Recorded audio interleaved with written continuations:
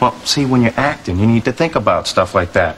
My character, Joseph the processing guy, has two little girls, Ashley and Brittany. Ashley copies everything Brittany does.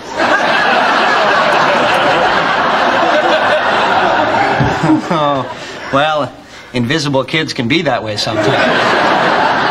Yeah. You know, Joseph and his wife, Karen, are thinking of having a third kid. You know what? Just did. Really? Wow. That's some pretty powerful imaginary sperm you must have there. Oh, yeah? Well, you can't fire Joseph. You know why? Because he's not in your department. Yeah.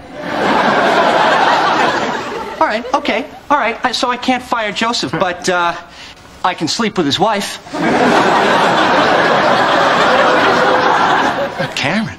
Yeah, Karen. I'm thinking about having an affair with her. Oh, you know what? I just did. What the hell are you doing to me, man? Oh, well, it's not me. It's my character. Chandy. Yeah, the rogue processor who seduces his co-workers' wives for sport and then laughs about it the next day at the water cooler. In fact, I have her panties right there in my drawer. Really? No, freak show. She's fictional. Take it easy. If it means that much to you, I'll go find something else. Thank you. It's just that, you know, I'm gonna miss Joseph. I liked him. His wife, she was hot.